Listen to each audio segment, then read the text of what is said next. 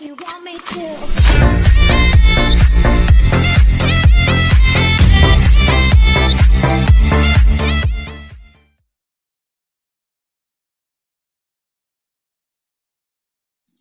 Good day. So we're here for another session, and welcome to BG Christ channel.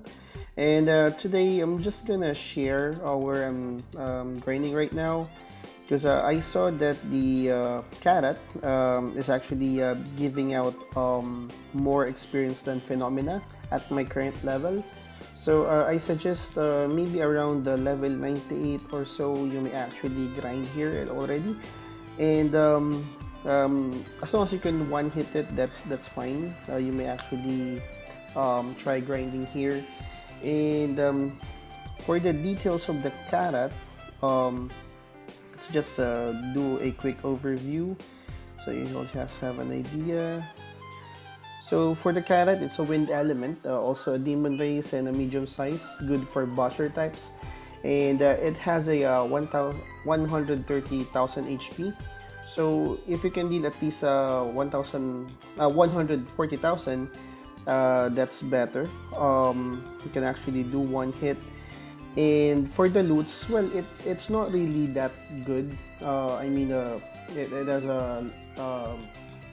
a small variety of items to get, but still the frozen rose, this is good because most of the items also requires frozen heart. It's not rose, I think I mentioned rose, but frozen heart, and the card, of course.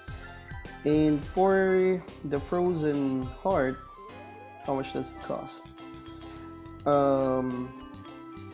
It's at least 924 zenny. But since I'm gonna share this to you, we expect that within the week the frozen heart price might drop down, but that's fine. It's okay, because here our focus is more on the level grinding. So actually, I already have used the 100% XP bonus. I also have a chain, and where's that? Just the converter for 4 more minutes. Because I already have 300 stamina, so this, because I'm gonna do AFK for like 2 hours. So yep, there we go. Just to give you a heads up, with phenomena, I'm getting at least 2,100 base.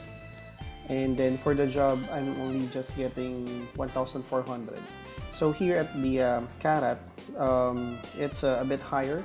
I'm getting at least 2,500 base, and for the job around 1,600.